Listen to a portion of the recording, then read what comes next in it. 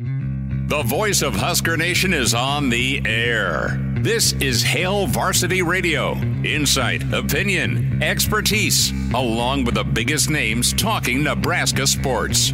Join in with the show at 402-489-1240 or 1-800-825-5865. Now, here are your hosts, Chris Schmidt and Elijah Herbel. Great to have you in on Thursday. It's Hail Varsity Radio. We're presented by Currency. For all your equipment financing needs, go Currency. Chris Schmidt, Elijah Herbel, and you. Hope you're doing all right. A lot to get into today. We'll spend some time with Brandon Vogel from HailVarsity.com and magazine.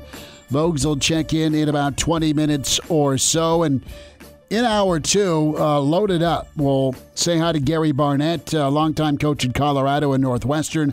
And then an extended sit-down with former Nebraska assistant coach Ron Brown. So Coach Brown going to be with us at 5:25. Numbers for you to get in, 489-1240, 489-1240, or can email the show, Chris at HailVarsity.com. As always, welcome to tweet at us at Schmidt_radio, at Herbal Essence for Elijah Herbel, and always find the Hail Varsity Radio Twitter feed. Can watch the show that way at HVarsity Radio and the Hail Varsity YouTube channel. So running down what's on the docket today, Husker baseball. We spent some time with Evan Bland yesterday talking Big Red baseball. A development here is things get underway at 5. I think the network gets to pregame at 4:30. No Bryce Matthews in the lineup. So that is interesting. Nebraska completely motivated to pay Purdue back a little bit and get the best seating they can for Charles Schwab next week. So we'll see where things go with Nebraska baseball. The first potentially 3 against Purdue this weekend.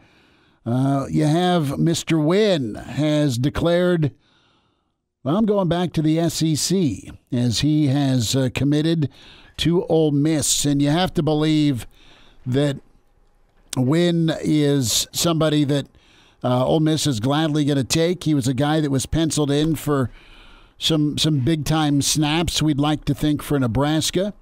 But back in SEC territory, longtime man at Bama that found his way to Lincoln last year, now back in the SEC. We'll get into some NIL thoughts. Really interesting On3 article about the market, the landscape of NIL, how it's changed. Some NBA thoughts last night as well. We'll get to what Miami and Jimmy Buckets did. That was super impressive. Boston, not so much this postseason at home. And the Heat take a 1-0 lead. Elijah's going to be sweating out his Nuggets and Lakers tonight. Maybe, or you feeling okay? I feel pretty okay on this one. I think you're not selling me. If there is anything from Game 1 to take away, and I don't want to go too deeply into the woods here on Nuggets and Lakers, this is a Husker-themed talk show, and we'll get back to that here in just a second. But whenever I look at that game, I think the Nuggets' performance, whenever you look at their season averages as a whole, the Nuggets Game 1 performance is more sustainable than the Lakers Game 1 performance. I think both of those performances, like from each team, unsustainable in their own right. I don't think the Nuggets are going to shoot that hot from 3, and I don't think the Lakers are going to shoot that hot from 3 moving forward in the series. But the Nuggets, I think, played closer to the level they've played at all year, whereas the Lakers really took advantage of a slacking Nuggets defense in the second half. I do think that the Nuggets team kind of ran themselves out just a little bit in the first half, and they showed some tired legs in the fourth quarter. I think a second game in 2 days at altitude will have more of an effect on the Lakers, and I like the Nuggets' chances tonight. I'm not sure about a cover. I think it's going to be another close game. I don't think the Nuggets are going to blow them out in the first half and have to hang on from that point forward. I think this will be a little more closely contested throughout, but I think we're going to get lower scoring. I think the Nuggets are going to pull it out because I think they just have too much talent from top to bottom, 1 through 8 on that roster, whenever you compare it to the Lakers. How do you feel about 100 days till college football? Is it going to fly by? Yes, I think it will. We're going to blink. We'll get into summer. It'll be media days, and then soon enough, we'll be at the Graduate in Minneapolis, getting you ready for kickoff on the 31st. Road show tomorrow. We are at Haymarket Park here in Lincoln as we get ready for the Salt Dogs home opener tomorrow night. So at Haymarket Park, 4 to 6. Excited about that. Good to be out on the road again. I know you'll be back here. Yeah, I'm hoping. So Connor took the first opening road trip with the Salt Dogs. That was kind of his vacation back home to Chicago following the end of his UNL semester. And now he's going to be back in Lincoln. So I think the current plan, maybe not the full show, but to get at least Connor up there for a couple segments with you and give him a taste of a road show instead of being stuck back in the studio. That'll be good for him. He's been chained to the studio so many times over the past year that it'll probably be good for him to get out of the studio, see some sunlight. You get that gaze from Connor like it's like he's being punished or something. At least the air conditioning's been fixed in your studio. Has it been? Well, I mean, you're not beat red all the time, sweating it out. Well, it's only May. That's true. That's true. I remember 100 years spending time in there. It's all good. Oh, there's been some summers where the Salt Dogs playing. We don't do a video stream for those, so it's tarps off in here, like trying to stay cool. We're using the shirt as a fan. What the hell are all these empty water bottles doing in here? And why isn't anyone recycling? Let's spend some time on what is going on with NIL. This is really interesting. It is pretty cool. Great find by you with this story.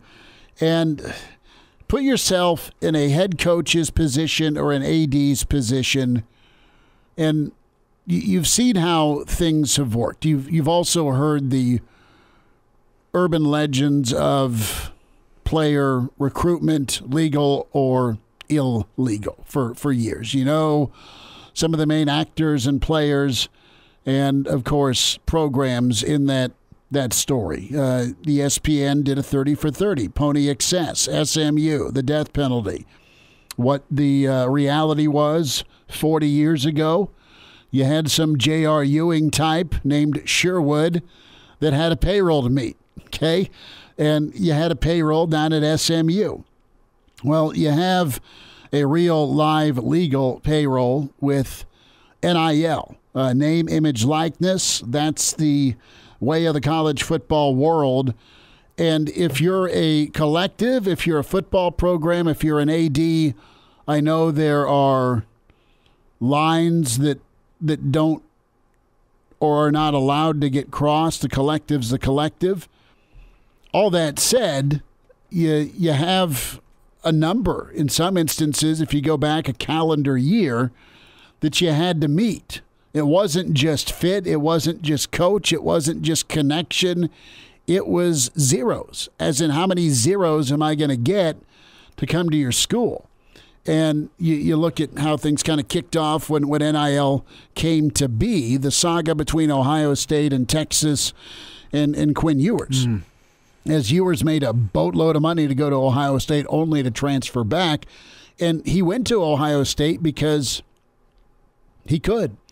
And you could not take money down in Texas as a high school player. I think that's how the story shook out. And then he ended up transferring back to Texas. And until he got dinged up, he was doing pretty well against Bama for a first career start. So when you look at elite high school recruits a year ago, odds were that the school had a presentation of about $1 million offer. The recruiting world was buzzing over the five-star quarterback, Nico Analiva. He's the $8 million man at Tennessee. To win on the recruiting trail, you had to have lucrative NIL offers appear to be in the running, in contention, and it worked out. And Nico is still at Tennessee.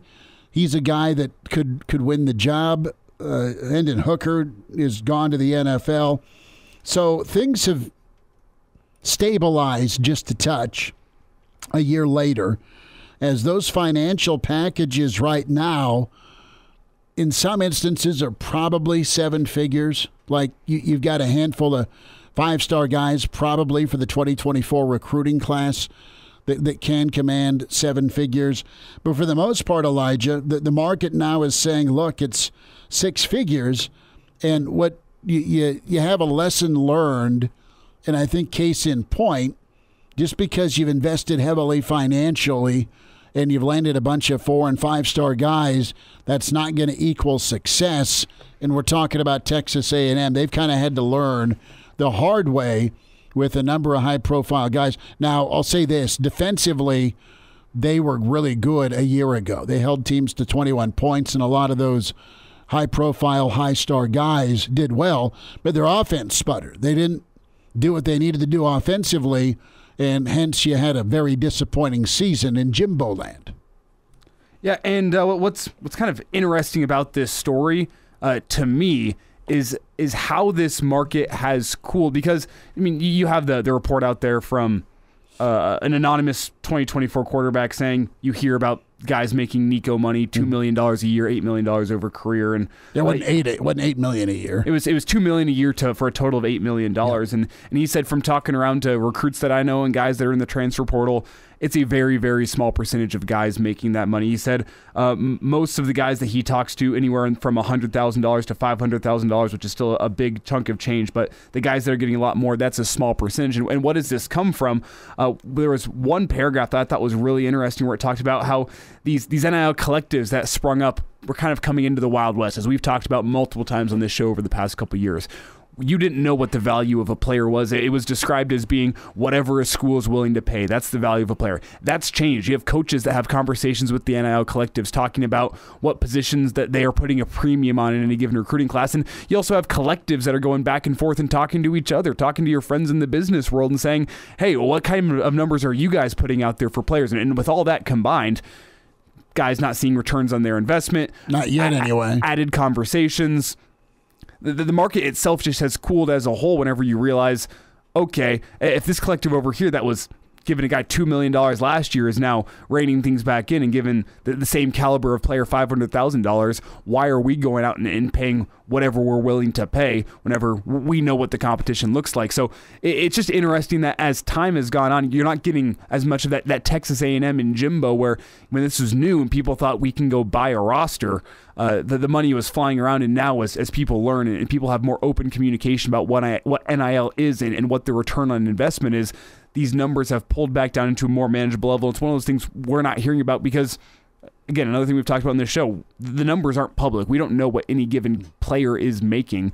You hear reports, you hear rumors, but no one truly knows, and it sounds like the market is cooling down in that sense. We need a ledger. We need to see the ledger, and we've seen it go sideways, not only from guys that you invest a ton of money on that aren't ready to perform at all-conference or all-American level as an 18-year-old. That's, quite frankly, foolish to expect in the SEC or in any league. And then you also have buyer beware situations or stories of caution. Look at the mess with the University of Florida, where they were in on a high-profile quarterback. $13 million was the number reported. Hey, my envelope's a little light. Okay, I don't quite have the money we talked about. Here's what I can do for you. No, that's not what we talked about. See ya. I mean, I think there's instances, too, where the kid was promised one number. Here's the real number. And that wasn't okay. Well, and I think that's a part of what we're talking about with collectives and NIL-funded ventures becoming more open and honest with their transparency, their communication.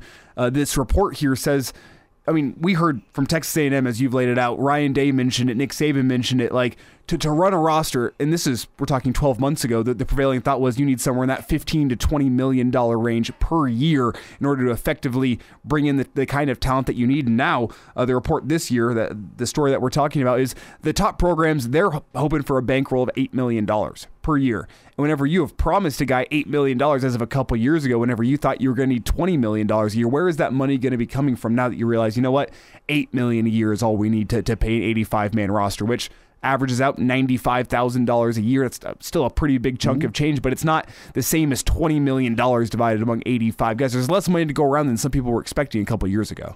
Well, and the rate now sounds like it's between $100K and $500,000.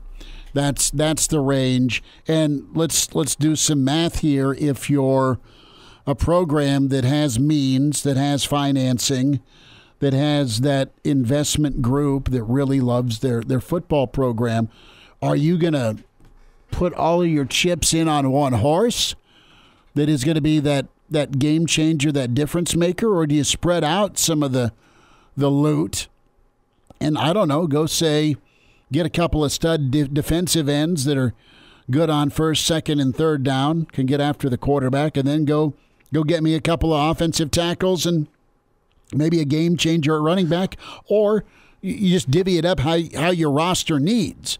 I mean, you can spread that money around and put a really good roster together versus the Nico route with what Tennessee did. We're using a quarter of this year's funds on our quarterback whenever we could use that exact same money to go get ourselves an entire offensive line. Which makes more sense to me because you win on the line of scrimmage. And maybe that makes more sense to us having watched Nebraska over the past couple of seasons.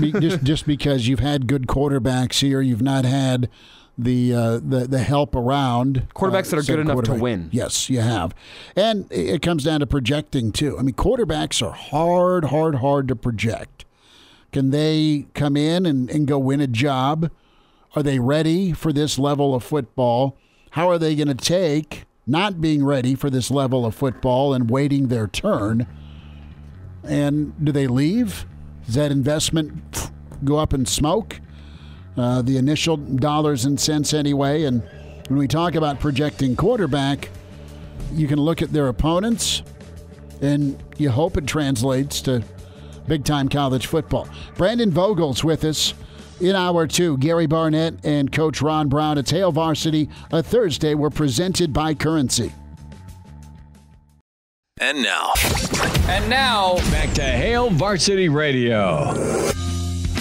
Good story by Andy Staples, and it's titled One Question. Don't give me coach speak, give me honest answers. We'll get there in a little bit. Brandon Vogel with us, HailVarsity.com and magazine managing editor, author, Dream Like a Champion with John Cook. You find him on Twitter at Brandon L. Vogel, and he's hunkered down in his football office. Vogues, how we doing? What's up? Not too bad. How are you guys doing? We are good, man. We are happy that it's Thursday. The question I'm going to ask you, and I don't want coach speak, if Brandon Vogel was setting a budget for an NIL collective, an annual budget, what would that number be? It depends on where you're at. I think. Let's just say you're in the Midwest in a Power 5 league. Okay, Iowa State. Got it. Wow. That's not where I was going. A little further west, my friend. So I'll walk you through my thought process here. I think, if I'm not misremembering this, I think Ryan Day said it was going to cost probably $22 million a year to keep his roster together, is what he anticipated. Now, you have to assume that coaches are exaggerating a little bit, kind of playing up the scare factor of like, hey, look at this beast that we've unleashed with collectives and kind of a totally unregulated market. I'm going to guess it's less than that for Ohio State. I'd put it maybe at 12 to 15. So if you're, say, a program in Ames or Iowa City or maybe even Lincoln, I'm guessing you're probably at 10 million. Okay. That's fair. How would you spend it? Would you go with the giant T-bone, or would you get some great sides and maybe go with a pork chop that's a little less expensive? Yeah, I think you want to create the most complete, fairest meal possible, rather than splurging on the tomahawk ribeye for two, even though it's just you. But it depends on what you need, of course, too. Like if you're a program that's like, let's say we are talking about Iowa, where you're like, well, we know we're going to play defense, like, you know, the devil's business. That's no issue. We feel good about the pressured running back we've got coming back, and say they don't have Cade McNamara. Maybe it makes sense to spend as much money as you can on a quarterback. But, you know, broadly with NIL, like I have a really hard time believing you're going to be able to buy your way to winning. I think what this is going to be is that the programs are going to settle into the hierarchy that's already pretty well established, which is that Ohio State's going to have more money than anybody in the Big Ten.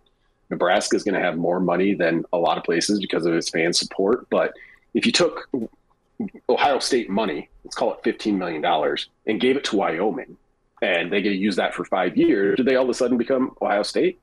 I don't think they probably do.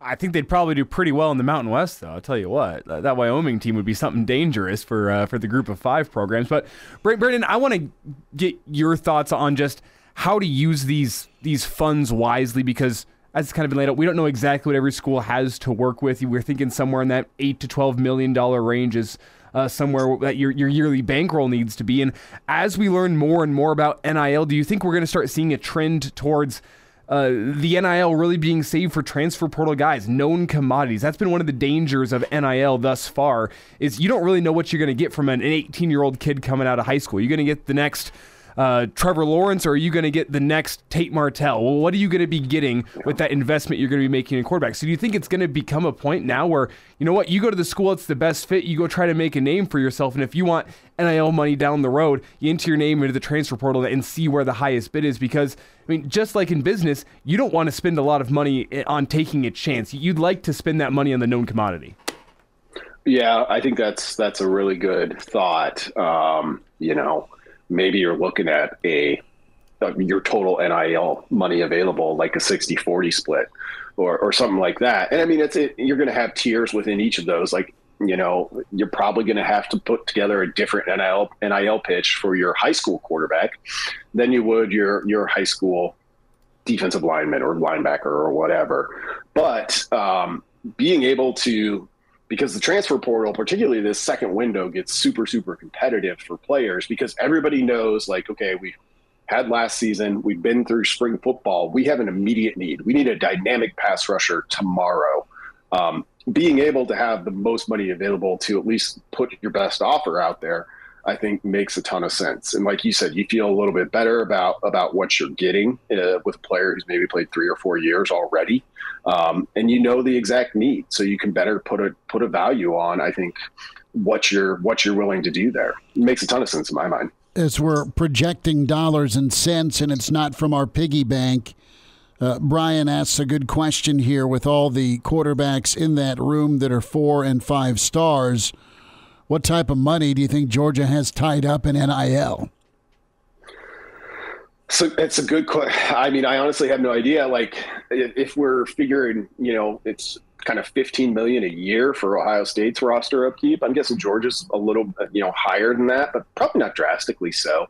And, that's kind of what I was thinking of. Like, I think these NIL things are going to be basically what you'd expect them to be.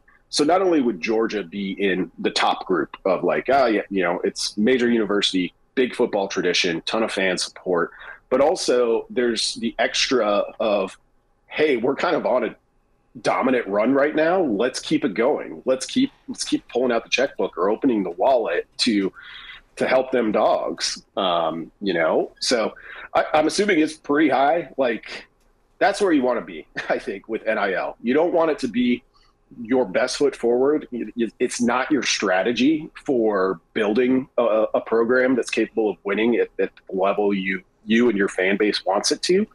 It becomes just, when you need it, it's there. And you know that it's going to be able to compete with really anybody in the country for the most part. It's the emergency fund. Well, Brandon, there's a college football personality that I really respect. Josh Pate's his name. He hosts the Late Kick with Josh Pate. I'll give credit where it's due. And he says from his sources in the industry, a lot of these top programs are, now that we've learned a lot about NIL a couple years on, they're going to kids and they're saying, hey, do you want NIL money or do you want NFL money? What do you want? Do you want to come to college and get your NIL money, or do you want to come to college, become a great football player, and then go make $120 million over a 10-year career in the NFL? Which would you prefer? That's a selling point that a lot of these big programs are coming for, and that's why you get the question from Brian, what type of money does Georgia have locked up in NIL? Do they need to have a whole bunch of money locked up in NIL whenever you can sell to a kid, hey, you're going to play with the best defense in the country, you're going to have some of the best weapons in the country, we're going to turn you into an NFL weapon, and yeah, there's other schools that might take care of you better over the next 4 years, but we'll still take care of you, and then we'll send you off to the NFL where you're going to do really well for yourself. Yeah, that's why I kind of think, this just having the biggest pile of money isn't all that portable, because to your point, Elijah, I 100% agree. If Wyoming's spending $15 million a year, it's gonna run the Mountain West, but it's not going to become Ohio State because, and I love Wyoming football as just an observer, all about it. Give me as many games in the mountains as you can get. But there's still a difference between going to Ohio State and playing in the Big House and playing in the Horseshoe and playing in Memorial Stadium, playing Big Ten football, than there is playing San Jose State. And that's not a slight towards San Jose State either. It's it's different. And I mean, the thing that we don't know, and I think we assume, it's just kind of human nature. Like, oh, if you can make $50,000, but somebody else is going to give you 60, becomes hard to turn down. But how many of those players are really out there that it's just the number on paper for them? We're like, well, it's 10,000 more over there, so that's where I'm going. There's just so many factors that come into where you want to play college football. Brandon Vogel's with us. A couple more minutes. It's Hail Varsity Radio at Brandon L. Vogel on Twitter.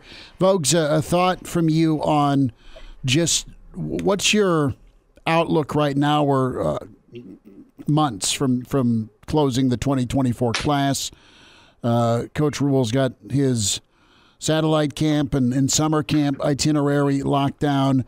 You've had this week that's been the Rezac storyline, then followed by Raiola. Overall, though, I mean, do you think Nebraska's done a pretty good job of recruiting, notwithstanding the last couple of decisions? So you lose out to Notre Dame, you lose out to Georgia. Yeah, excuse me. Yeah, I think for the most part. One second. All this talk here is just getting Brandon choked up. It's emotional. We hit two nerves, Georgia and Notre Dame. Got a little frog in my throat. I mean, I think some of the tenor of Nebraska's remaining recruiting cycle will be defined. It's always kind of defined by what you do in state. There's still a handful of good players out there that Nebraska is in on, and you kind of can't avoid that. But for the most part, with some of the players that they've brought in, I think they've brought in guys that typically fit the Rhule mold. And even, not just the 2024 class, some of these walk-ons that they've added late here are pretty intriguing, like once you start to dig into them a little bit. So far, I think, it's been notable that Nebraska has been relatively quiet to me in this, in the portal so far post spring football. That's interesting. I think that's where you want to be. I wrote about that in our May issue, which just printed yesterday. So you can look for that if you're a subscriber. So for the most part, like, I kind of look at Nebraska's roster construction so far, and I'm like, I think they have a plan and they seem to be executing it. Brandon Vogel with us. He touched on the issue that's on its way. Get your subscription, hailvarsity.com and magazine. Bundle the digital and the print. Get the yearbook ordered now as part of your subscription. hailvarsity.com/offer. Vogue's about 90 seconds. You've been going through team previews. Give us a little tease here, about a minute. What teams kind of wowed you so far as you've sifted through some of the data? I mean, the West seems like a total kind of like a pretty tightly contested horse race where everybody comes down the stretch in a pack. We'll see if somebody separates themselves. It's kind of tough for me to identify a clear favorite there. Wisconsin returns a lot, and they got a good head coach, so they'll probably get the benefit of the doubt. But I think Nebraska, Iowa, Minnesota, Illinois, they're all right there. Over in the East, you've got the big three. Mm-hmm. It's interesting with Michigan. Won the Big Ten the last 2 years. They are the most experienced team in the Big Ten in terms of returning production, and they're one of two teams in the East that returns their quarterback. But the only place for them to go now is win a playoff game. So it'll be interesting with Michigan to see if the pressure starts to creep in a little bit now that they've done this twice in a row. Schmidt, a quick note here before we get to break, and I don't mean to derail the conversation, but quick update from Hail Varsity's Drake Keeler, and we'll maybe get into this next segment.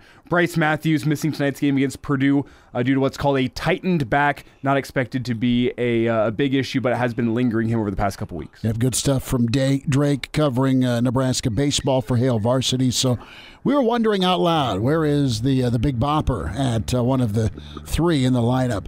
Vogues will run you down Saturday. Good discussion. Thanks for jumping in with us today. Thanks, guys. Have a good one. There he is, Brandon Vogel. Every time we say Georgia and Notre Dame, he's got to reach for that water bottle.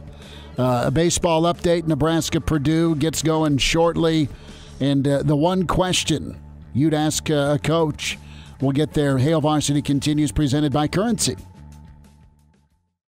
And now, back to Hail Varsity Radio. Thanks to Brandon Vogel. That interview posted Spotify, iTunes, Google Play, the segment or the whole show. And always check out the Hail Varsity YouTube channel for live coverage of Hail Varsity Radio. Again, reiterate Drake with Hail Varsity and his report. Yeah, Bryce Matthews out tonight against Purdue is, to me, this reads like a load management with the NBA where they can't say load management anymore because the NBA outlawed it, so you make up some minor little injury. Like, oh yeah, he's had a tight back for a couple weeks now, and it hasn't affected his play in the slightest. He's been doing just fine, but with nothing on the line, what's the point of risking him, putting him in the game? That's how it reads to me. Is it's been lingering, but it's not expected to be a major issue. That is like the biggest sign of, yeah, he's picked up a knock, he's played through it, and now with nothing on the line, what's the point of having him play? He has hit the ball as far as many ball players have this year, so of course the back's probably a little. I mean, some of the moonshots he's been hitting. I mean, I'm no pro athlete, but sometimes when I go hit the driving range, like my back's gonna be pretty tight the night afterwards because I'm swinging that club with some ferocity. I can't imagine him as a baseball player. That's what Coors is for. Let's remind you about your friends from Dyer Law Personal Injury. If you've been hurt in a personal injury accident, you can count on your friends at Dyer Law, the team to provide you with a helping hand when you need it, where you need it. And no matter what you're dealing with, call Dyer Law, their team today at 402-393-7529 or visit dyer.law to chat with a trusted professional about your personal injury claim. Dyer.law.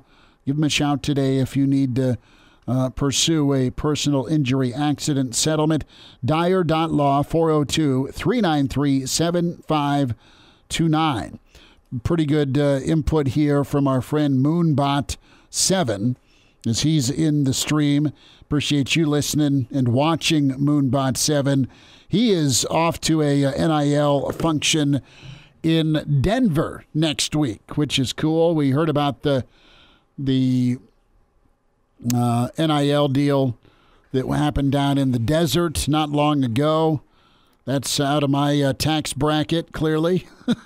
But that'd be fun to be a fly on the wall there and just get the lowdown. If you're, as Uncle Bill used to say, a booster of substance, you're in that room and you're helping the right way with the football program. Well, then here's what my, just thinking out loud here, the thing that's been on my mind with NIL is this going to be for boosters of substance, or are these events trying to bring it out to the rest of Husker Nation and give Nebraska like a leg up? Because you look around the country, Texas A&M's got oil money, like all these programs across the country, their boosters of substance are funding the NIL program. And I've laid it out here before on the show. I've done the math. If every fan who attended a Husker football game last year put in $20, Nebraska would be working with $30 million next season in their NIL bankroll. Sorry, $20 a month, the recurring payment. So I wonder if some of these 1890 initiatives are going to be trying to get the average Husker fan in on NIL, trying to get Nebraska a leg up, as we've talked about with,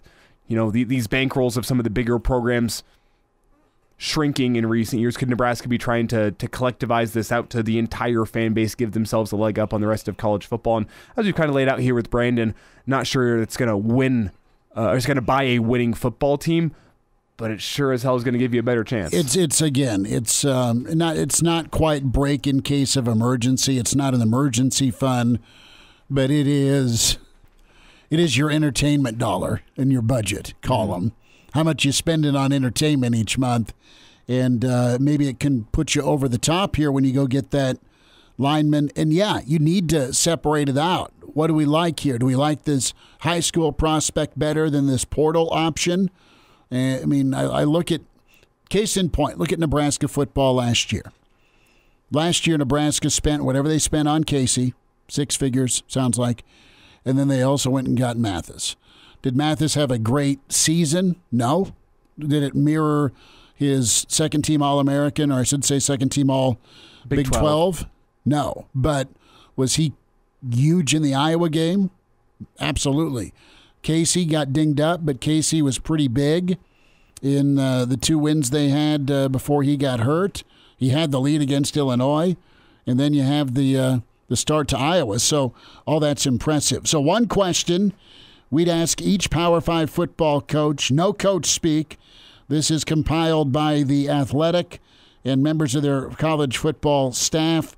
As you get down to Nebraska in the Big Ten, and these are pretty funny. Not funny, but really good questions. They'd ask Brett Bielema, do you have your eye on Kirk Ferentz's job? Do you go from Illinois to Iowa? And that's where Bielema played his college ball. Tom Allen, what does relative success look like? You went 6-2.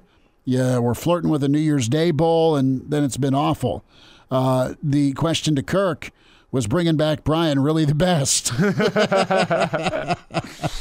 And we get to Nebraska here, asking Matt Rhule, what do you really think about the condition of the program you inherited?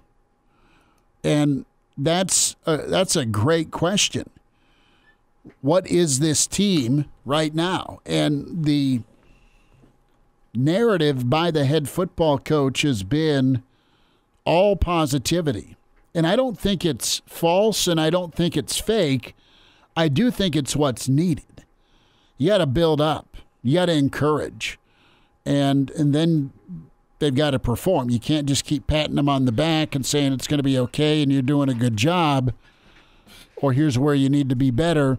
All of those things are super important, but the progress needs to happen with the training, with the development, with what they're trying to do. That's obvious. I'm sorry, but you can't just come in and I think this team and this locker room is super fragile mentally because they just they've never won. It's not that they haven't won a game, but they've not won they've not done what they're supposed to do. And it's in their head. It's got to be. So you got to come in, be real with them, but also be positive and tell them it's going to be okay, it's going to get better, and we're going to help you get better.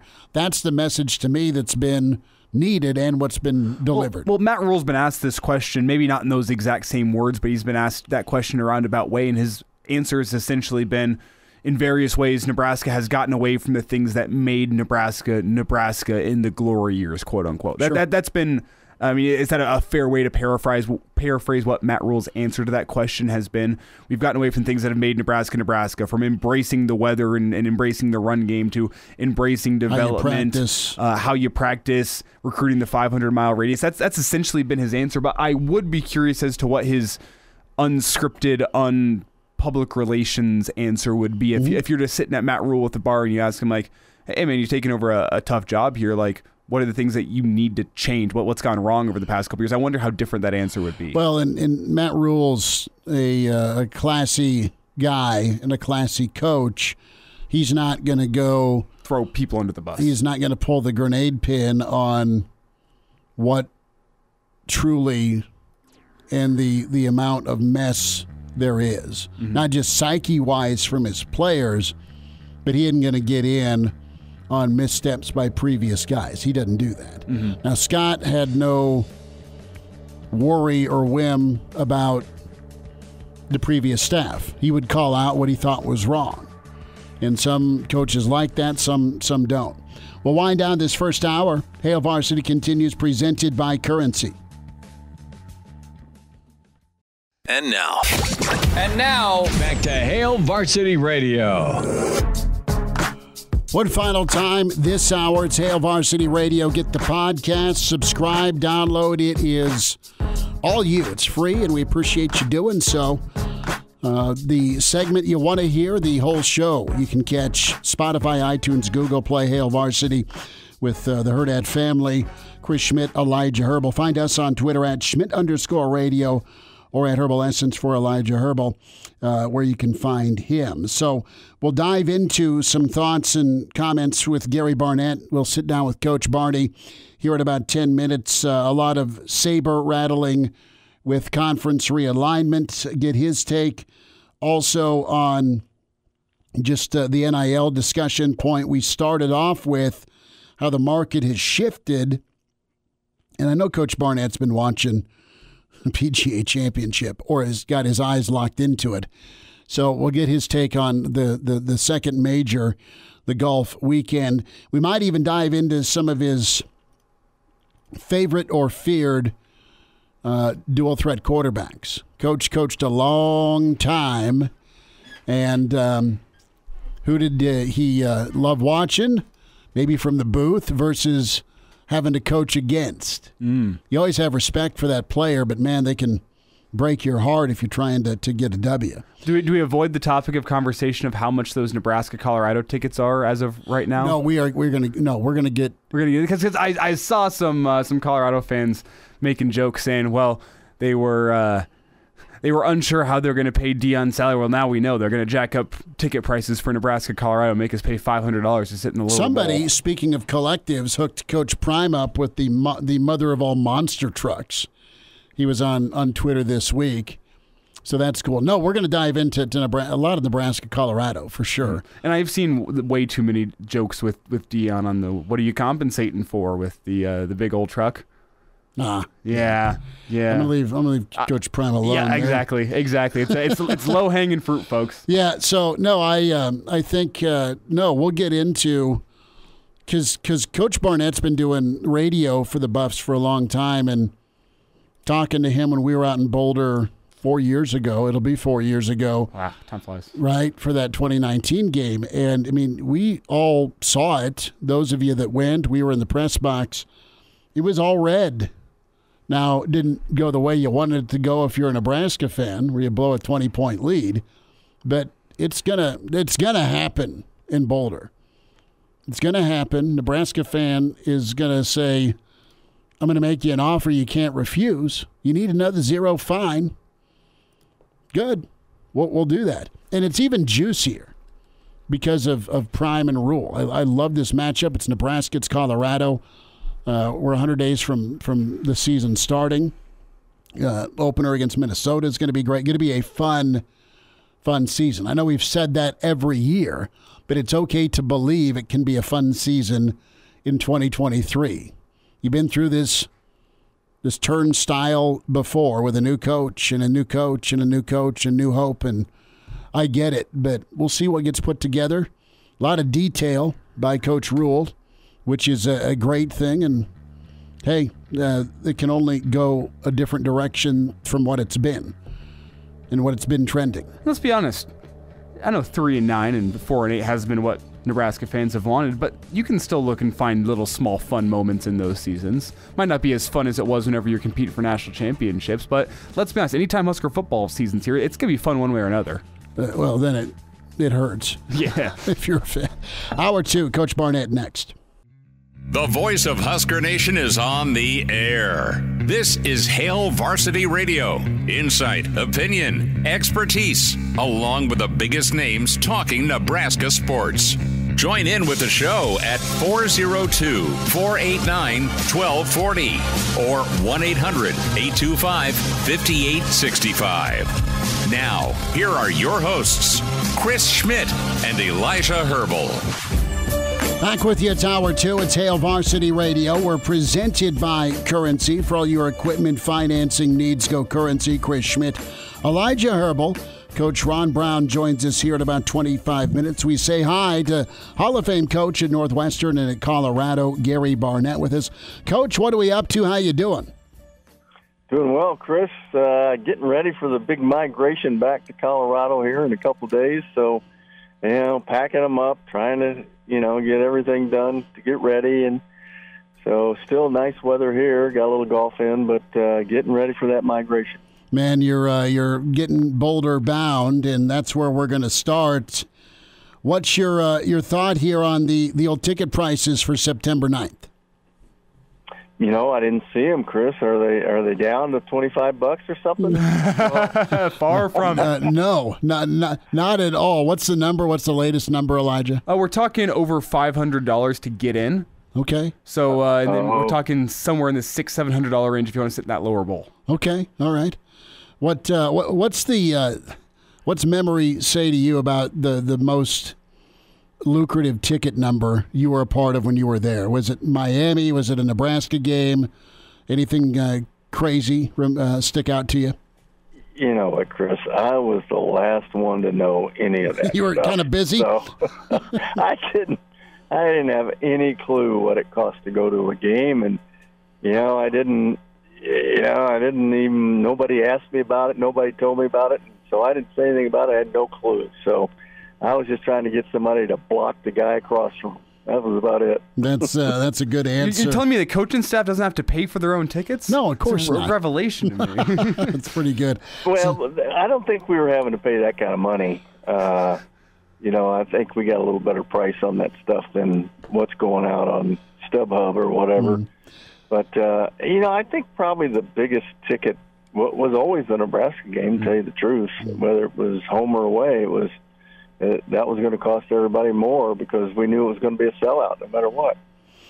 Did the home field element bother you if the enemy territory got invaded, as in you look at Nebraska and there's 20,000 Nebraska fans at your home field, or when you were starting out at Northwestern, I assume Iowa would travel or Ohio State.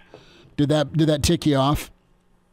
At Colorado, it did after a while when we got good. When I was with Coach Mack, and then when I came back, we pretty much had that problem solved. We didn't, it never seemed like it was that many. I think it had more to do with fans and the wives. I know my wife was always mad when other wives sold their tickets to Nebraska fans. That was always a problem. At Northwestern, we were just happy to see anybody show up. So it was, it was cool just to have the stadium somewhat filled. We didn't care what color was in there. It's just nice to play in front of a packed house if we could get one. Now, is there an element from an opposing coaching staff of respect to the Husker fans for making the journey out and going and supporting their team away from home? Or is it more that thought of, who the hell are these crazy people coming to watch this football game 12 hours away? Oh, no, it's totally out of respect. It was, wish we traveled this way. I wish our fans bought more tickets, that kind of thing. No, I think it was a total respect for fans that followed their teams like that. Wisconsin was much like that when we were in Chicago. Ohio State traveled pretty well. Iowa was always great. But yeah, Nebraska in the Big 12 was the team that traveled the best, I thought, of all the programs. So no, it was a great deal of respect for them. I think all of us in the sport just admired fan bases like that. I mean, we all wanted ours to be like Nebraska's, for example. Gary Barnett, few minutes with us, Hail Varsity Radio. Coach, what's your reaction to the Pac-12 allowing extra access? That's pregame, that's halftime, that's behind the curtain, behind the scenes access with Fox and ESPN. Is that something you'd have been a fan of? Probably not. But whether, it probably leads to more money for everybody. And I guess that's why they do it, trying to get an edge up. But, and they just got to get on more TV stations, more TVs, through the various ways of doing it. And, whether it's cable or they've got to get on cable, they got to get on direct TV. That's the best thing. I don't care who goes in there before, after, during. But I would not have been a fan of it. But, we would have survived it, I'm sure. Well, the distraction part, and that's one thing that, Coach Prime's been doing for a while, between streaming services kind of following him around. He's branded and he's got guys used to being on, or there is footage, almost a Hard Knocks feel to the programs he's been a part of. No question. But, I would have been different than Coach Sanders, and maybe I wouldn't have been successful in today's world, but that just wasn't anything that was important to me. Now, if my athletic director said I had to do it, then I would do it. But today's world is completely different, and I admire those guys who are out ahead of everybody else and doing these things. I admire Coach Sanders for what he's doing. I just have to put myself in it and have to be solving day-to-day problems before I could see that as being something that I would want to do. But, that's what today's world calls for, and they're at the very top of the game of doing that. One of the reasons that, I know that we felt like he was going to be a a good selection for us was he was way ahead of everybody in NIL and in using the portal. And I think it's shown up that way so far as well.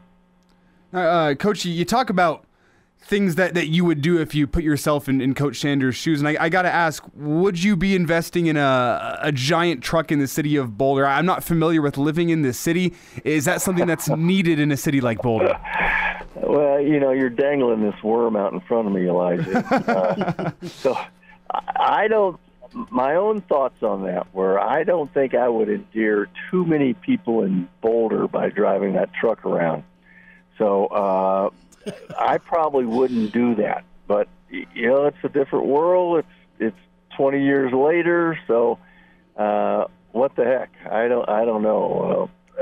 I probably wouldn't have done it though. Well, if you're in Boulder, all it is he ain't hard to find. You just find the big truck. Yeah, I know, and maybe the fumes coming out of it, but that just doesn't seem to be a good fit in Boulder. But you never know. Maybe we're changing. Well, listen, like the first few hours he was in Boulder, his Lamborghini was sliding sideways on a hill, so at least he's upgraded to four-wheel drive.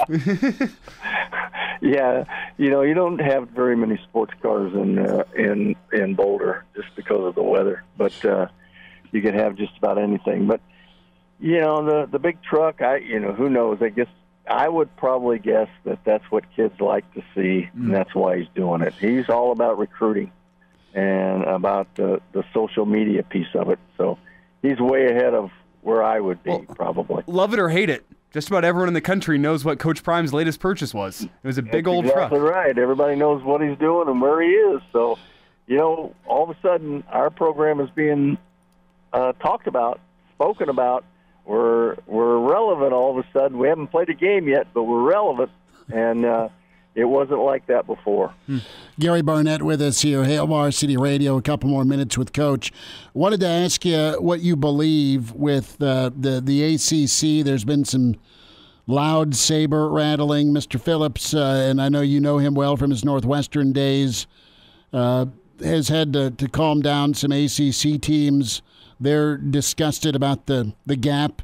$30 million, I think, is the number annually per team, where the ACC's at compared to what the Big Ten and the SEC are doing. And you've got some pretty prime universities that were exploring their grant of rights, and that's lasting all the way into the mid-2030s. I don't know that they can buy their way out, but they've voiced their displeasure. Well, you almost knew that was coming, though, Chris. When they signed that long-term contract, and all of a sudden the SEC and the Big 12, the Big 10 did what they did, even the Big 12 to some extent. But, both sides rattling sabers. It's only going to end in some form of revenue sharing is what it's going to be. And, it can't go anywhere else. How soon will it get there? I don't know. I would have said it may be 5 or 7 years. It may be sooner than that with as much noise that's being made in it. But it'll be revenue sharing. Players will share in it. There'll be employees. They'll have a collective bargaining. NIL will just go to the very best players. I mean, you can just see it coming, and each day we're getting closer to it. And it's probably going to happen faster than we thought it was, but it's going to happen. Do you think the setup is best right now with equal payment to all parties, all teams within a conference, or should the teams that carry the water get more? You've been on both sides, because Northwestern, till you built them up into a winner, wasn't performing, and then they did, and then when you were at Colorado, you were winning. You and Nebraska, along with Texas, were the big three. Well, Chris, it's sort of like communism versus capitalism. That's what I was. I'm not calling you a communist, I promise. Just be careful how you answer it. So you might as well just get ready. When they let Oregon and Washington come into the Big Ten, which is going to happen, they're not going to get a full share. Just like you guys didn't get a full share when you went in. But SC and UCLA did, so everybody's mad about that. So it's going to be a big political war out there, but it's basically communism versus capitalism. Well, it is. And Coach Barnett's not picking sides. I love it. No. I'm smarter than that, Elijah. Coach, want to get your thoughts here on the PGA Championships. I know round one going on. Have you ever played out at Oak Hill at Rochester? I have not. I played at Wingfoot in New York. I played Shinnecock and National. Out on the island. But it's great golf. The 3 courses I played there are just fabulous. They're top 20 courses in the country. But I have not played Oak Hill and have no idea. But it looks interesting from what I've seen so far. Would you rather, let's say, you could get a chance to play a round at Oak Hill for $500. Would you rather play that round or go to Nebraska versus Colorado? He'll be there. It's a hypothetical. Okay. You know what? I'm probably going to play that golf round. I can watch that game on television. I respect the honesty. I love that. He's like, no, I'm good. All right, you're packing for Boulder. Where are you playing this weekend? Are you going to be swinging the clubs in Colorado, or are you taking the weekend off? No. I'm not taking a weekend off. You can't. You got 2 choices, Chris. You can either rust out or wear out, and I'm going to wear out. I ain't rusting out. So I'll play tomorrow. I'll play today. Play tomorrow, Saturday, Sunday, Monday may be tough, and then Tuesday I'm on a plane. So I'll get 3 days in the next 3. Well, good. You told me not to keep score this past weekend with my golf game. I didn't, but I drafted the right partner, Nate the Great. So, I was going to say vodka? No. Well, my partner carried me because he's incredible. And we won 16 of the 18 holes that we played. Brett and Jaybird, if you're listening, yes, I drafted the right partner. So we had a good weekend is what I'm saying, Coach. Well, what kind of shekels did you win there, buddy? I don't care how many holes you won. What was the bet? Well, they said, well, it's us 2 versus you, and they said they wanted $10,000 a hole, and I'm like, sure, because I knew Nate was my partner. We're still trying to collect. Good luck with that one. Yeah, we'll be trying for a long time. Gary Barnett with us. Coach, have a good weekend. Travel safe, and thanks for a few minutes today. All right, guys. Great being with you. All right. Take care. There he is, Gary Barnett. Covered it all, man. I loved it. And I got to say, respect his honesty. I put him in a tough spot with a couple of those questions. Well, the Dion truck is kind of all the rage there, but at least Dion's upgraded the 4-wheel drive. And he does make a good point of, like, whether or not you think the truck is stupid, it served its intended purpose, which is it went sort of viral among the college football community. Everyone's talking about this big old truck that Dion just bought. It served its intended purpose. Love him or hate him, you're going to hear about Dion, and sometimes name recognition is half the battle in college football. I like Coach Prime. I've always liked Coach Prime. It's just going to be fascinating to see how quickly he does it and how long he does it. Mm-hmm. And what I mean by that is if he gets them winning, don't kid yourself, someone's going to come running for him. And that was the talk even before Colorado entered the picture, wasn't it? That, hey, if you're Miami, why don't they were waiting on Cristobal, and he ended up coming back home. But if you're Miami, just to stick it to Florida State, why wouldn't you go hire Dion? And Prime's got a few kids that left Florida State from the portal. Reminder to get buckled up. 1 of every 3 fatal crashes in Nebraska involves an alcohol-impaired driver. Why take chances? If you drink, don't drive. A message from the Nebraska Department of Highway Safety Office. We keep rolling. The great Ron Brown coming up, longtime Nebraska assistant, with us next on Hail Varsity. And now, back to Hail Varsity Radio. Back into it at Hail Varsity Radio. We're presented by Currency. Longtime assistant coach at Nebraska, director of player support and outreach. We say hi to Ron Brown again here on Hail Varsity. Coach, how's it going? I'm great, Schmitty. How you doing, man? We're good. Good to be with you. It's good to be with you. It's good to run you down, and always love talking some ball with you. And I got to ask, things seem to kind of just, shoot forward with just how quick the spring is gone. We're already into mid-May, and wanted to get your thoughts on how spring wrapped up on your end with Nebraska putting spring to bed and little time off, and now summer session not too far away. Yeah, Schmidt, springtime is interesting these days, man. And I think that's true for every college team in America because of the transfer portal, players coming in early, letting their final semester in high school, graduating like in January and coming to college early. I mean, there's a lot of new faces in spring balls all over America. And that transfer portal is something else. And sometimes there's so much transferring that you end up getting your own players back, the guys that you had originally. So it's I think spring ball is really very strategic and crucial because you really have to measure a lot of new faces, and you've got to be able to use the number of practices that you get to the highest level. Maximizing every inch and every second, just so that you can find out what you got before you enter into the season. Can you touch on just what the extra practices did back when there were more? It's just a different world of college football now, not only with contact rules, but just the amount of time you get with guys. Evaluation was always important in spring. And that, here at Nebraska, and I've been here 30 years now, back in the day when I first got here with Coach Osborne, it was about evaluation and development.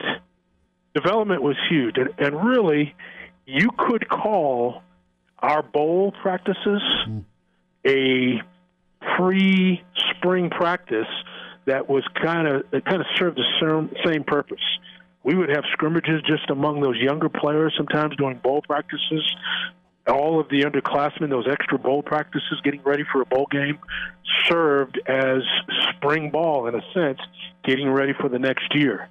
Our football team has not been to bowl games in the last few years, so spring ball for us literally is very important because we need practice out on that field with pads on, and we need fundamentals. We need to be coming off the ball with great pad level, all those kinds of things that you get with live football, you need it during spring football.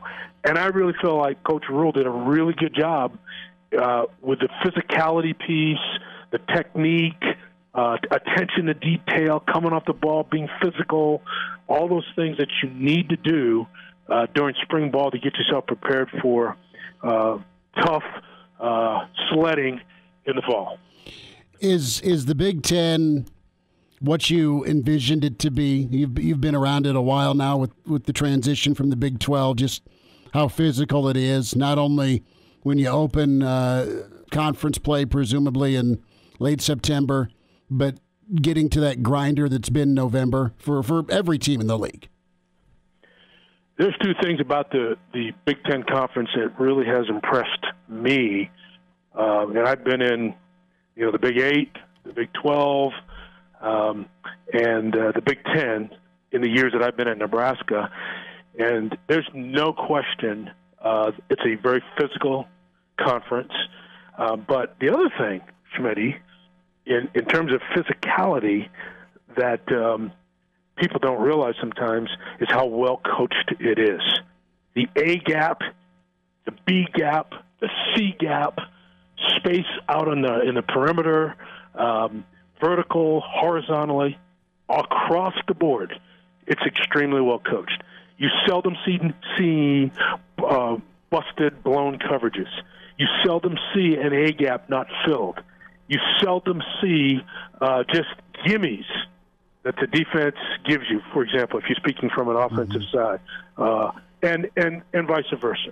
The special teams are good. So technique, strategic stuff, basic foundational things, not beating yourself, that's all been inherent in the Big Ten since I've been there.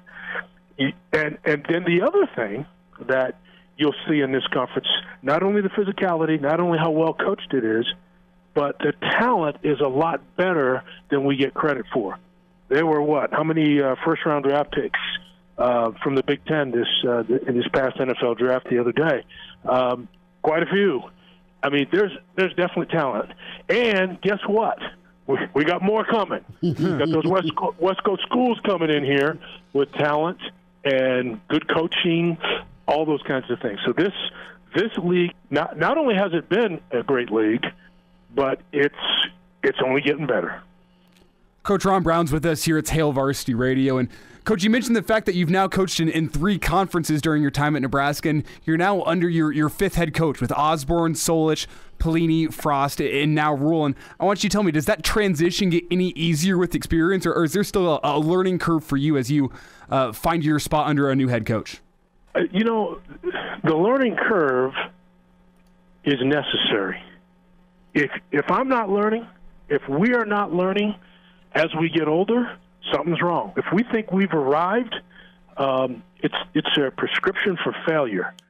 So you got to keep growing. You got to keep learning. Now, there are some things that are very foundational that I don't think change very much, and that is technique, where your hands go, where your eyes are supposed to be, effort, no calculated loafs, pad level, ball security, not beating yourself with turnovers and penalties.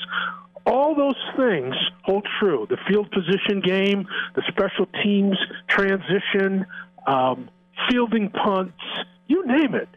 All those things are really, really important. They have not changed in the game in all the 30 years that I've been there. Yes, there's been some different strategies, a variety of things, but they're circular. They come back. And some of the things that you think are old school would be incredibly powerful and enhancive now. Some of the things that you think are in the times and they're modern and they're fancy and they're special and everybody loves them don't always work. So you have to find out what your niche is, I think, schematically. But I can say this. I honestly believe that the fundamentals of the game, the techniques, where your eyes go, who you are on and off that field, what's under the hood, far more than 5-star, 4-star. Are you taking young men, maybe 2-star guys, and they walk out of that building 4-star because of development? Are players improving? Are they developing? All those things are huge, and they're really important for us as a football team because we're in the middle of, like I said, a well-coached, pretty high talent, extremely physical, only getting better with the West Coast teams coming in. We're amongst a lot of competition. So development and maximization of your talent, God-given abilities, are important. Ron Brown, a few minutes with us here, Hail Varsity Radio, longtime assistant at Nebraska, director of player support and outreach. The niche that Nebraska had was the option game and the mobile quarterback. Other teams in some of the other leagues, Big 12, Big 8, use the mobile quarterback. The Big 10 has great athletes at quarterback, and some guys can tuck and run. Coach, just touch on your years of football and just the X factor a mobile quarterback can be. Well, I think a mobile quarterback can serve greatly in a variety of situations, whether you're an option football team or not. I remember as a kid watching Fran Tarkenton play for the Minnesota Vikings. Yeah. Now, that was a mobile quarterback that was a headache for a lot of people. You couldn't tackle the guy. He gets out of the pocket, and he throws the ball on the run, or he's running, taking off down the field for chunks of yardage, first down yardage, moving the chains. So a mobile quarterback is always good no matter what kind of system you're playing. If you do run the option game, obviously not only a mobile quarterback but a tough guy. A guy that really becomes a glorified running back, so to speak. He's got to have great ball security. He's got to be a tough guy. He's got to get up after each play. He's got to shake things off and keep going at it. And even amidst the pounding, he's got to be able to throw the football when his shoulders are sore and his legs aren't quite the same because he's been tackled all day long. So, yeah, a mobile quarterback, I think, everybody who, if they had a choice between a mobile quarterback and a stationary quarterback, you'd want a mobile one because you can teach a mobile quarterback how to be stationary in the pocket. And even within the pocket, A quarterback needs to be mobile. He needs to sidestep here, move here, go 6 inches that way, 12 inches the other way, sink up into the pocket, sometimes escape, get around the edge. So you need that guy even in a heavy pass offense as well. The play-action game, Coach, for a lot of years, Nebraska didn't always throw it a ton, but, man, you really got a great return on that play-action element. I don't know how many times it looked like an option play to the short side, and there's a tight end streaking down the seam wide open, or one of your wideouts would be all by his lonesome just because of that play-action and the involvement with the respect to the run game with the quarterback run. Yeah, there's no question, Smitty.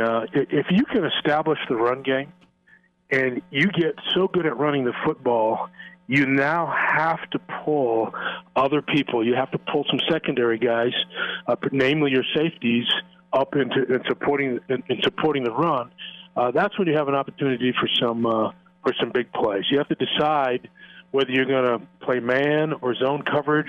Are you going to, how do you respond to the option game? I mean, if you're an alley player from the secondary and you're coming up on an inside-out angle at a 45-degree angle, if you're playing quarterback to pitch or whatever it is, you have the danger of people pulling out of that option action and throwing the ball down the middle of the field. That was always big for us. We were always, what's interesting, I think a lot of people forgot, even though we were the national leader in rushing every year back in the 80s and the 90s, we also were usually in the top 3 in our conference every year in touchdown passes because secondaries were coming up, biting on the run and having the ball thrown over their head. And I know from being a safety man in college myself how difficult that was. Safety men really, really struggle in those situations, and they have to do a fantastic job on reading their keys and being up on the run, back on the pass, and not chasing decoys. And now, back to Hail Varsity Radio. Ron Brown joins us here at Hail Varsity Radio, longtime assistant director of player support and outreach. Coach, when it comes to projecting talent, is there a position group that's difficult to assess? Is there a position group that's easier to assess when you look at film, when you look at high school, maybe you look at JUCO film, portal guys? I mean, it's all on the table now, but when you look at just how things can translate, I don't want your secret, but how were you guys so good for so long? Well, we had some positions, for example, that we didn't have to battle a whole lot of people for. Fullback, for example, was a position that you never really had to battle a whole lot of people for, even though there were more people playing a fullback back in those days. We specialized in it back in the 80s and 90s. Now you don't see much of that anywhere in college football these days. But that was always a great position for us because that was an offensive lineman playing in the backfield. And you actually got one up in an offensive line presence by playing your fullback because the fullback could go left or right. He could get to where you had to get to. He was the cleanup guy so often. And very few of those guys could have played a lot of other places, but they could play for us. And they became really good. And Frank Solich did a fantastic job. Mike Corrigan before him, those guys did a fantastic job in coaching that position up. And when I finally stepped into that position, I had learned a lot from those guys and just watching and observing those guys. But yeah, I think you have to decide. Yes, you want all the speed you can get, and you want great throwing, and you want all of this, but really what you need are guys, I think, on the offensive side of the ball that are unselfish. It doesn't matter who gets the catches and who gets the yards and the TDs and the scoring and all of that. You have to forsake all those personal things and decide that this is going to be about the team. I think on defense, you have to have guys, again, it's attitudinally driven, guys that are relentless and hungry to the football. Yes, you want talent, and you want guys that come off the edge and rush the passer. You want cover corners, all those kinds of things. But I think the best thing we did back in those days, we were able to recruit. We started to recruit smaller guys because we wanted more speed on the field, because when we played in the bowl games, we were going against greater speed. We were going against Miami and Florida State and these schools from the Deep South who had a lot of speed. So we started to take defensive ends and making them inside tackles and noses. We started taking linebackers and making defensive ends out of them. We started taking safeties and making linebackers out of them. We started taking corners and making safeties out of them. And then we had to find great cover corners like everybody else had. That's when I noticed the biggest change on our defense, for example. Offensively, we were still kind of similar, but defensively is where we really needed to upgrade in speed and talent. That's what we did back in the 90s, and hence you look at all those 90 teams, for example, most of those players on defense were NFL players. All of our defensive backs, it seemed, were drafted, and a good number of the rest of those positions as well. Coach, do you think in talent evaluation, specifically with recruiting, it's more important to trust your brain with stats and measurables of a kid, or do you think it's more important to trust your gut? Because we've talked with Charlie McBride in the past where he said, first time I saw Neil Smith, it was a gut feeling that this guy was going to be special, so we started recruiting him. So what do you think is more important in that process now when you look at 2023 where everyone's got a recruiting profile online and everyone's being recruited by this school and there's talent evaluators all over the country? What do you think is more important in that? Is it trusting your brain or trusting your gut? I believe it's trusting the gut, but the key is to get your brain on the same page as your gut. I mean, because, when those two start fighting each other, then you become wary. I'll never forget, we were recruiting a guy named Tyrone Leggett way back, and I think you remember Tyrone, but Tyrone became a great corner for us, played in the NFL for a number of years. But I remember when we were recruiting him, Frank Solich and I were both recruiting him out of South Carolina. He was a 100-meter dash finalist and so forth. South Carolina, Danny Ford at Clemson and South Carolina's head coach were Joe Morrison. They were not going to recruit him. They said he's too small, he's too this, he's like a two-star kid, and he wasn't highly recruited. It was Furman and some other 1AA schools. South Carolina hadn't offered him nobody. But Frank and I loved him. And at first, we went to Coach Osborne and said, we think we ought to offer this kid. And Coach Osborne was like, well, geez, South Carolina's not even recruiting him. Clemson's not even recruiting him. He's from the home state. But we said, Coach, this guy has long arms. He can run. Yes, he's not, considered a highly, five-star kind of kid. But if you watch the film, and we look past the highlight film, guys, what we did was we said, forget about look at his 10 plays and see if he can do it or not. We looked at every single play. Frank and I watched all of his high school film, every single game.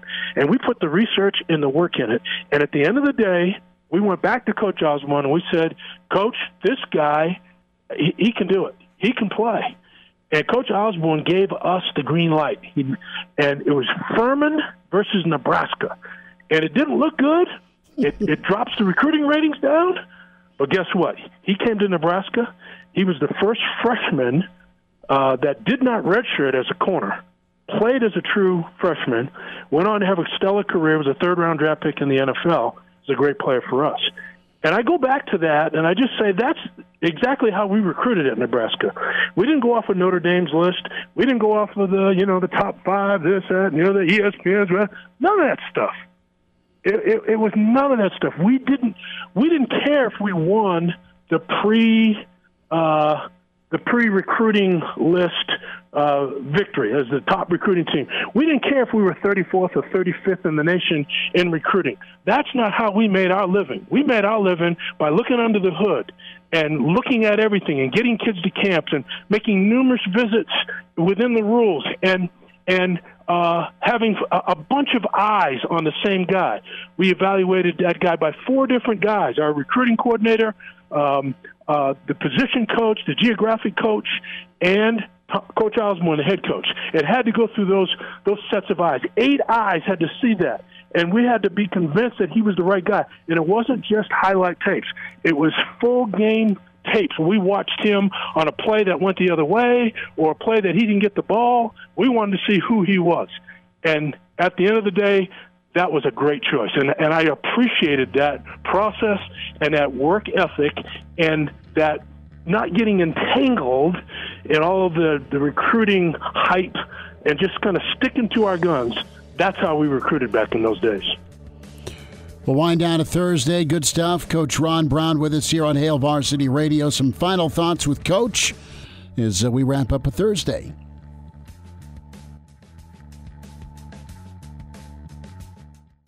And now, back to Hail Varsity Radio. Ron Brown with us here on Hail Varsity. Coach, you have just a ton of in-state talent, a ton of surrounding talent, and just the approach right now in the world of recruiting, even in the state of Nebraska. Does it have to be different, or is it still a situation where it's about relationship no matter if it's Lincoln, Omaha, in-state, or 500-mile radius? Yeah, it really, relational is important. And to use a basketball analogy, let's be real. And particularly for a lot of Midwest schools, it's like basketball. You can fire up a hook shot from half court, and every now and then that ball will go in. You can go ahead and long distance recruit, and and you're going to get a 5-star kid maybe from far away every now and then. But by and large, your highest percentage of hitting shots in basketball are in the paint, and that is true in recruiting. You've got to be able to do a great job in the 500-mile radius, and you got to hold yourself to a high accountability. I mean, if you wanted to make Coach Osborne upset, just mention the name Gale Sayers or Larry Station, and those 2 names would send him on a buzzsaw, because he would say, those are 2 guys we should have gotten. They're right there in Omaha. We should have gotten those guys, and we didn't get them. So we want to get back to getting the boys in the paint. The boys in the paint in Nebraska. We want layups and dunks. And not that it's always going to be easy to get those guys. But, again, you have to. These kids want to go, and they want to go win. So it's going to be important for us to maximize our abilities and win games. There's no question. But do you want to do a great job in your backyard, in the 500-mile radius, in the paint? You bet you do. And when you do that, and that becomes the nucleus of your team via scholarship kids in your area or walk-on kids in the area, the walk-ons and the scholarship guys were recruited with the same level of intensity. All the position coaches were in the homes of walk-on players in the greater 500-mile radius. We didn't want to lose those kids to some of the top 1AA schools or some of the smaller 1A schools, because we knew that those guys could probably develop and really help us. And we wanted, good numbers on our football team. So we also wanted them to know that they would have a very legitimate chance at earning a scholarship. So, yeah, these things are all very important. And I see, Coach Rhule has a lot of those values because he's come from a situation like that. He was raised by Joe Paterno at Penn State. There were a lot of similarities with Coach Rhule and myself, for example, in terms of who we were raised by. Coach Osborne raised me. Coach Paterno raised him. And so a lot of those attributes of homegrown and toughness and not beating yourself, all those attributes, great technique across the board, no calculated looks, high effort, physicality, all those things seem to be things that he values as well, Coach Rhule. Ron Brown with us, Hail Varsity Radio, and Coach, Director of Player Support and Outreach. Coach, this was a ton of fun. Thanks for letting us run you down again and talk some ball. We'll do this again real soon, and always appreciate your time, sir. You bet, guys. Thanks for having me. God bless you. Good to spend time with Coach today. We'll be back at 4 tomorrow on Hail Varsity.